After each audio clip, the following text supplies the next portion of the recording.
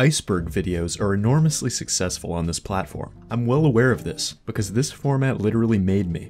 You got icebergs about video games, conspiracy theories, TV shows, music, and even my pretentious ones that basically act as a framing device for miscellaneous pieces of information. So what are these videos? Why are they so popular? And where did they come from? What is going on? Icebergs are a natural phenomenon with a weirdly arbitrary criteria to count as such. But most importantly, it's responsible for the expression tip of the iceberg, in reference to the fact that most of the iceberg lies below the surface. None other than Sigmund Mommy Issues Freud used an iceberg metaphor to illustrate the relationship between the conscious and unconscious mind. As with any well-known idea, the internet caught wind of it pretty early and started making memes. This meme depicts websites, from the most popular among regular people, all the way down to the most depraved illegal stuff. This was uploaded to Imgur in May of 2011, and is the earliest known example of the iceberg meme format on the internet.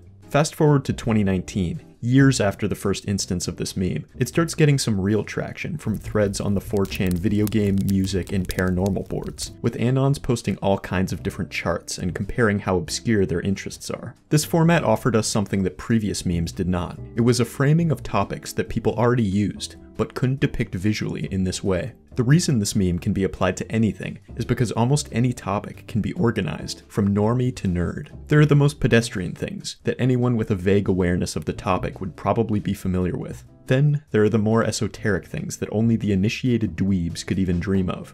Pretty much every iceberg meme uses this photograph of an iceberg by Ralph A. Clevenger, which is often used in these extremely corny motivational posters. Through licensing fees, this image has netted Ralph nearly $1 million. But as it turns out, this isn't a photograph at all. It's 4 separate photographs. The sky, the water, the top of the iceberg, and the bottom of the iceberg. The bottom is actually the top of an iceberg in Alaska, but all of this was photoshopped together to look like a single image. Ralph actually incorporated this photoshopping strategy quite a lot in his work, with mixed results. And then, just over 2 years ago, this video dropped, the Super Mario 64 Iceberg Explained. This changed everything.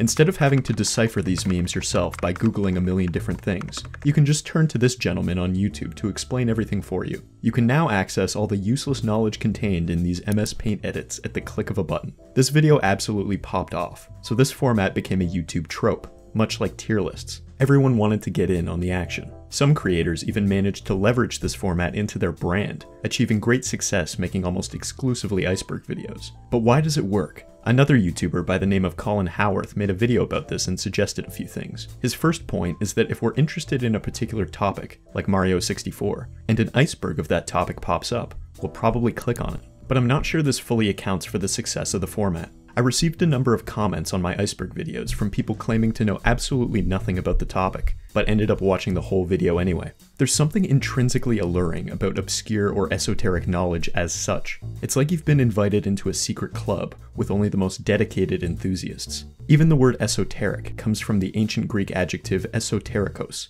which means belonging to an inner circle. This image of entering into an inner circle isn't entirely metaphorical either. Oftentimes, the knowledge hidden at the bottom of these icebergs is only known to the most passionate people in the community. So coming to understand this information is almost like rising up through the hierarchy to be among the most dedicated. Or at least, that's how our brains might be interpreting it. Another point Colin makes has to do with retention and structure, which I agree with entirely. The meme acts as a framing device to allow large chapters in the form of layers, which are further broken down into individual entries. Despite these videos having ridiculously long runtimes, this structure makes it very accessible, since there are loads of opportunities to stop and take a break. It's also very easy to find yourself finishing one of these long iceberg videos without even realizing it. The topics become increasingly dark or obscure the further along you get, so they often become increasingly interesting, and further reinforce that sense of entering into an inner circle of enthusiasts.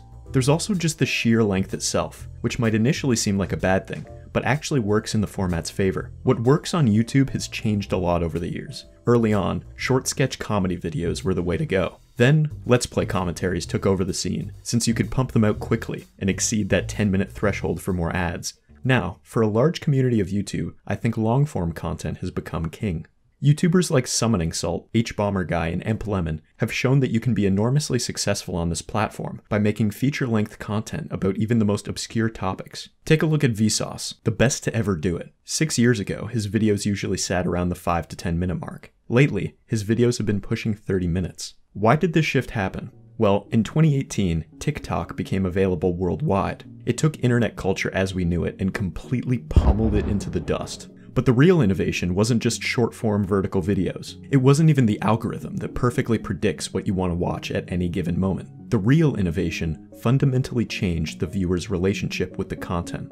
On YouTube, you open up your home page or your subscription box, and you see a bunch of titles and thumbnails. You look through those for a while until something catches your attention, and then you click on it. On TikTok, you open the app and you're already watching a video. You don't click on anything. The decision is no longer what should I watch, but should I keep watching? The difference is subtle, but it changes everything. YouTube doesn't have this luxury. Well, unless you consider shorts, but those are mostly just reposted TikToks anyway. As a YouTube viewer, you're not being fed content as aggressively as TikTok. It's a much more passive dynamic, where you need to actively choose to watch something. And decisions are hard, man. I don't want to have to think about what I want to watch. Just inject the content straight into my veins. That's where long-form content comes in. You find a video, throw it on, and boom, no more decisions for over an hour. You can eat your food in peace, and rest assured that you won't run out of entertainment. You won't find yourself halfway through your lunch without anything to turn off your thoughts, desperately scrolling with your greasy finger to find the next source of stimulation. So that's why I think this format works, but I also have some bones to pick with it. First off, because of the nature of obscure knowledge, a lot of these icebergs have entries that are borderline impossible to research or describe definitively. This happened to me a number of times in my philosophy iceberg.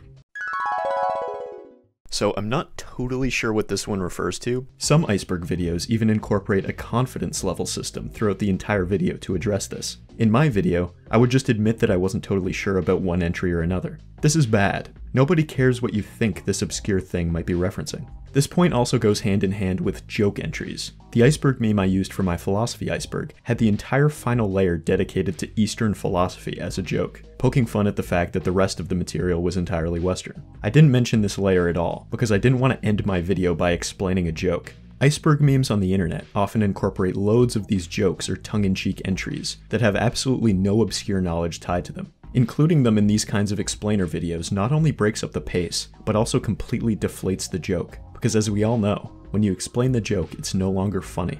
To bring back the analogy of entering into an inner circle, these joke entries are the equivalent of meeting up with a group of people who share an inside joke. Once they actually explain the joke, it's not going to be funny to you in the first place. You had to be there. It doesn't serve to assimilate you deeper into the group. It actually alienates you further. I tried to rectify some of these problems when I made my psychological experiment iceberg. Instead of pulling an iceberg meme from the internet, researching each entry and explaining them all, I constructed my own iceberg from scratch. This allowed me to control the pacing of the video, include things that I thought would actually be interesting to a viewer, and leave out all the joke entries or the things I wasn't sure about. This might not be in the spirit of the meme, but I think it leads to a much better video at the end of the day. But this video still had a problem. I decided to structure it such that the final layer would include the most dark and unethical entries. I did this in part to honor the meme format, since it conveys that sense of descending further into the obscure darkness. But it also ended things on a massive bummer. I received a number of comments from people who talked about how sad and depressing those final entries were, and that makes sense when you consider how humans process information. There's a psychological phenomenon known as the serial position effect. When you present someone with a list of words and ask them to remember them, they are able to recite the items at the beginning of the list and the end of the list much more effectively. When the final lawyer presents his closing arguments to the jury right before deliberation, those arguments will be much more salient in the jurors' minds. Even though the dark entries of my iceberg only accounted for about a third of the video, people will still remember that section much more vividly than the rest. When they reflect on that video later, they will probably remember it as being fairly depressing and sad. There's also a problem with the more educational icebergs, like the ones I've made. When you present a bunch of unrelated concepts from the most well-known to the most obscure, you're not really giving any context to the information, which isn't effective pedagogy at all. The experiments I talked about in my iceberg are all fairly insightful, I think, but they're also presented in isolation. When I talked about change blindness, for instance, I didn't talk about all the broader mechanisms of attention and visual perception. It's like reading the Wikipedia page about Winston Churchill, having never heard of World War II. This problem is basically unavoidable with the format. You can't present information as effectively as you could in a university class, because it's not a university class, it's a meme. I fear that without the context, most of this information is never actually consolidated by the viewer. But the optimist in me would say that these videos succeed when they spark an interest in the viewer and prompt them to research these topics themselves. I do think icebergs are good for this medium overall. It has some problems, but I think there are ways to address some of them and make the format better. It's a useful tool for creators to structure information. It's also a very approachable format, and can result in viewers checking out subjects that they might have otherwise avoided. So with that being said, please watch my other videos too. I put a lot of effort into them, and I think they're a lot better. And do the same for the other iceberg creators too. Also click these buttons if you want. Thanks.